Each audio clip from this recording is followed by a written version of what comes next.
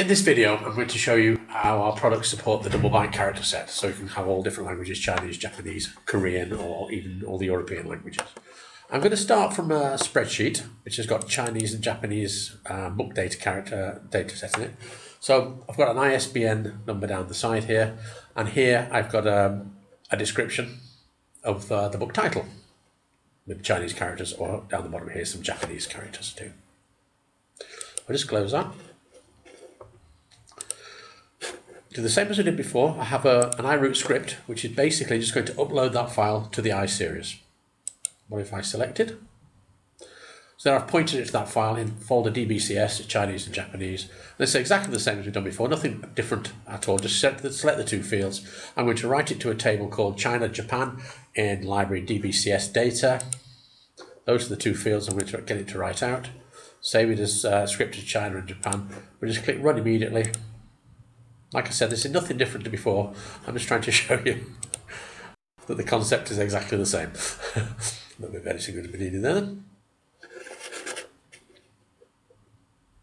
Okay, then I run the script.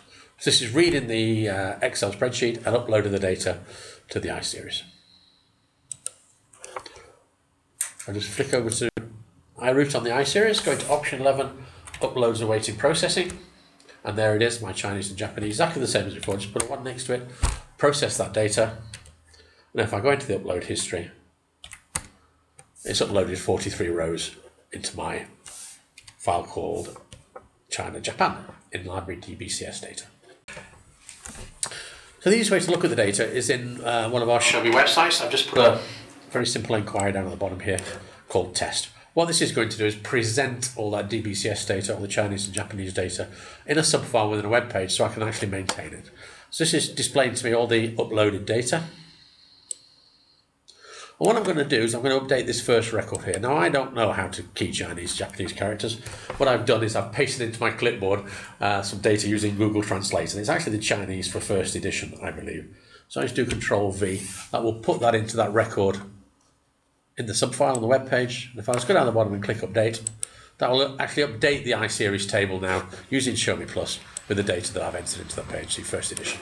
And just to prove the point, if I just go to another inquiry and go back and reload the data, go to test. So it's reloaded the data from the iSeries file now. And there you are. You probably know better than me whether that says first edition or not, but I believe it does. Okay, now to complete the cycle, we've uploaded the data using iRoot, we've maintained it on a Show Me web page. Now I'm going to show you how you can download the data to different formats as well. So just close my browser there, go back to the iSeries, and we do this, as you know, with our Root 1 product. So we're going to Root 1, go into my definition for China, Japan. This is going to read the file we've just updated. Again, nothing we haven't seen before. Standard definition, specify the files, file China, Japan in library DBCS data, and select the two fields that I want to know. Root 1 doesn't need to know that it's double byte character set data. It knows that from the file when it creates the definition, when it reads it. So then go into the transfer request, CHINAJAPAN. Again, I'm just going to call it Japan, and I'm going to first of all start off by putting it into an Excel spreadsheet. Okay, so if I run that now, build one client, go over to my remote server. There's the Root 1 client. It's actually, it's not. Sorry, that's the PCI root script generator. We go open up my Root 1 client. Restore. That's where actually at 1052 it's just built that data. So it's loaded those 43 rows into an Excel spreadsheet. If I click View Last File, that will open the file with the Chinese, the double byte character set data in. And there's the row that I updated right at the very, very top there. Doesn't have to be Excel. Root 1 will support all the different formats in double byte character set. I'll just go and change that now to say, let's have an MDB this time. Just resend it, don't need to build the file. Come back here. Now again, it's rebuilt this time, converted to an Access database. Now you'll see it's an access database too. Let's go over here, open the table. There you are. Exactly the same data. Oops.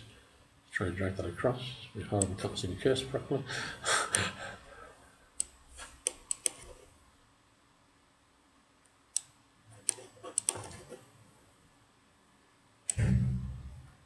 There you go. With the updated data on the first row. And just as a final example,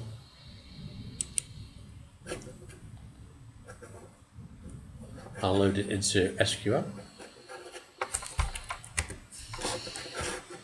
So I'll go back to my iSeries. And in this example here, what I'm going to do now is just say down here, let's put it into a SQL Server database. Now, one thing I can do, I can override the field types. No, my definition is it's defaulted to the field types from the file, alpha, numeric, whatever. What I can do is override them here. What I'm going to do is I'm going to override them to a format called df, which means double byte fix. So I'm telling the SQL Server to create fields with double byte characters here. So if I just resend that down now, 11 to send. Back to my root 1 client. See, now it's downloading the SQL Server, 43 rows again.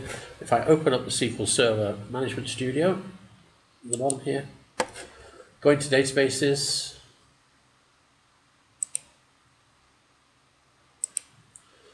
go into China, Japan, which is the one it's just created.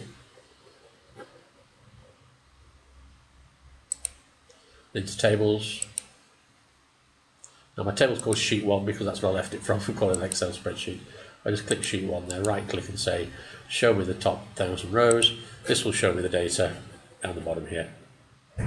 It's just re-uploaded. There you are, see the updated data that we uploaded through Show Me Plus. So that really completes the cycle. We can upload data with iRoot, irrespective of whether it's double byte character set or not. We can maintain it with Show Me and Show Me Plus on the web page, and then we can download the data to any format that we like on the PC.